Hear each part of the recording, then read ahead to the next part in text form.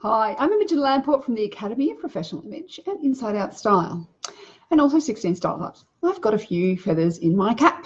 Now, if you don't know me at all, then you might, be able to discover me in those places.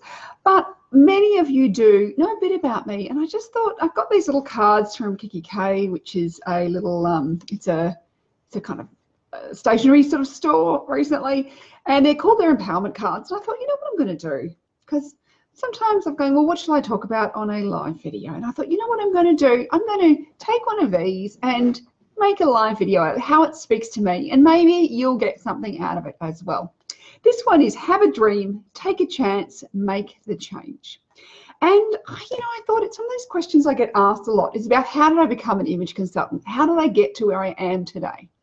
Because the reality is I too was once someone who knew nothing about all of this.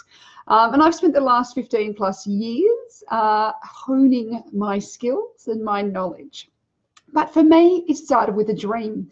In fact, that dream started well before I ever even knew that image consulting existed. It started back in the 1990s, so I'm aging myself here. I used to work as a publicist for Penguin Books Australia, and I would take authors on tours, and I did a lot of packing and being on and off planes. So I was always packing my clothes and everything, and I really honed the art of how to pack light. During that, I could get on board with like a tiny little tote bag, going away for a couple of days whilst my author was carrying some massive suitcase. And we're thinking, and people going, but you look like you're wearing something different every day. And I wasn't. I just knew how to make enough tweaks to my outfit that it made a difference. And I suppose that was one of the first kind of aspects of getting into the whole image game. The other thing was at that time, and I've always made my own clothes since I was in my teenage years. I don't so much anymore, do every now and again, but I made my own clothes. I was interested in clothing construction, and I spent ages making something. If it then looked terrible, it killed me. All those hours of making something and then looking bad, and how terrible is that? So I wanted to know the why. I wanted to know why something didn't work. Why wasn't it any good for me? Why was I better in some shapes than other shapes of clothing? I wanted to understand figure flattery. So that kind of sent me on a little journey. And I started, whenever I came across an image book, I would buy it. And they were pretty rare in those days.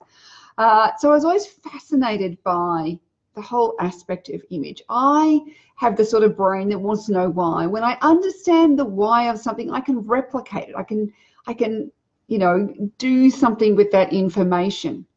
And so for me, I actually had started kind of writing a little book for myself in many ways about, figure flattery. So what worked and what didn't work. And it was, of course, based totally on me because that's all I really knew about at that time. But I was writing my own set of style and figure flattery rules. And so I think I had that dream. I had that passion for image, and I always enjoyed shopping. It was something I quite enjoyed. I love the aesthetics of clothing and style. I love, the imagination of haute couture as well. The really out there stuff. It's not necessarily meant to be worn, but it's art in many ways. And so one of the other things I'd always known, I did a degree in public relations when I was young. I did this degree, and I had, I didn't quite know what I was going to do with it. But I'd always kind of thought at the back of my mind, I'd really like to become some sort of self-employed person. I didn't know what I was going to do. And I ended up doing publicity, as I mentioned before, for Penguin Books. And as much as I enjoyed that, I didn't want to just do that for the rest of my life. I was really quite burnt out by the time I left there. It was too draining on my energy. And so I remember thinking, I would love to have my own business, but I don't just want to have a PR business. To me, I was not interested in doing that. And so I didn't know what to do. And it wasn't until I discovered image. And I remember watching Trini and Susanna on television and wondering, oh, I'd really like to do that sort of thing, but how can I do it without the humiliation? I was not into the butt grabbing, the tit squeezing as they would do, and the making people feel bad about their bodies, using language that was very negative. Instead, I wanted to empower people. I wanted people to feel more confident. I wanted people to feel good. I wanted people to to feel really good and stylish in themselves, to feel like they're attractive in themselves. There's a lot of research that shows that, you know, looking attractive helps open many doors, and I wanted to help people do that. And so I then discovered that there was this thing called image consulting and that you could get training in it.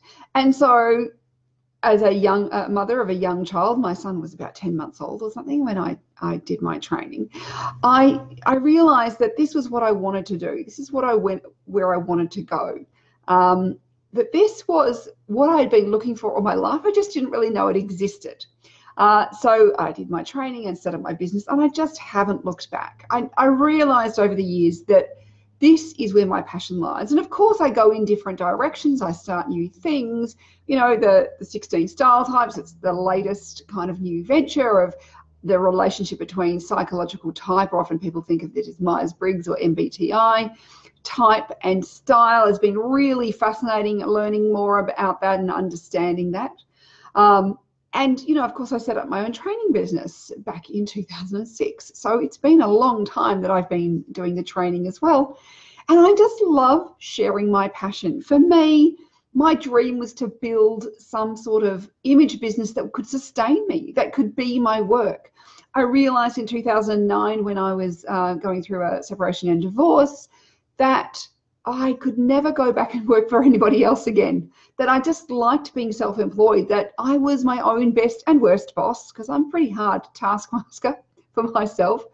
But I really loved, you know, kind of helping others, and that I loved being able to set my own hours. I loved having the freedom and the flexibility. If I needed to go to school, you know, assembly to watch one of my children get an award, then most of the time I could do that, provided I didn't have a client booked at that exact time.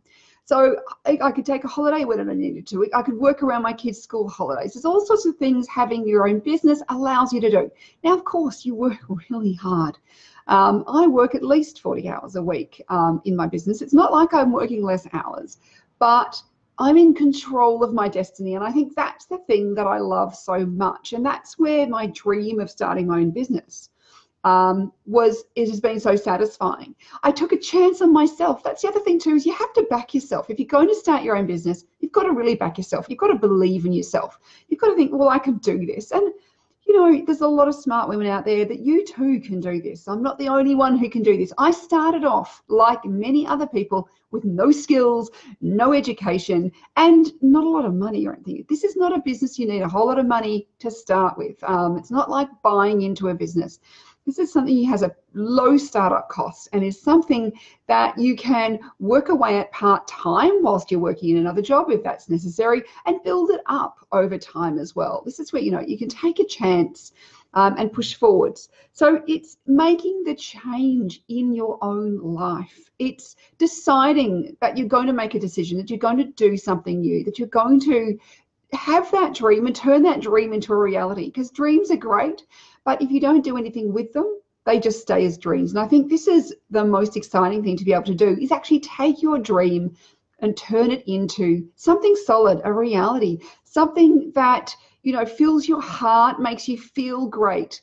And what I love about Image so much is I get to spend time helping other people feel great and feel more confident and feel good in themselves, as well as help them save a bunch of money as they're no longer buying the wrong clothes, help them create an image that's an expression of who they are on the inside, on the outside, and just have a life that is better in many ways. There's so many flow-on effects I've discovered that people have gained from improving their self-image, and from the people I've trained, like, you know, they're so excited too. They're turning their passion into a reality. So if that is something you're interested in, is turning your passion of personal styling, image consulting, color consulting, the thought of possibly doing it into a reality, I do offer training programs. I've got online programs you can do from anywhere in the world. And of course, there's classroom programs. The next classroom program you can find with the training dates on my website, which is aopi.com.au.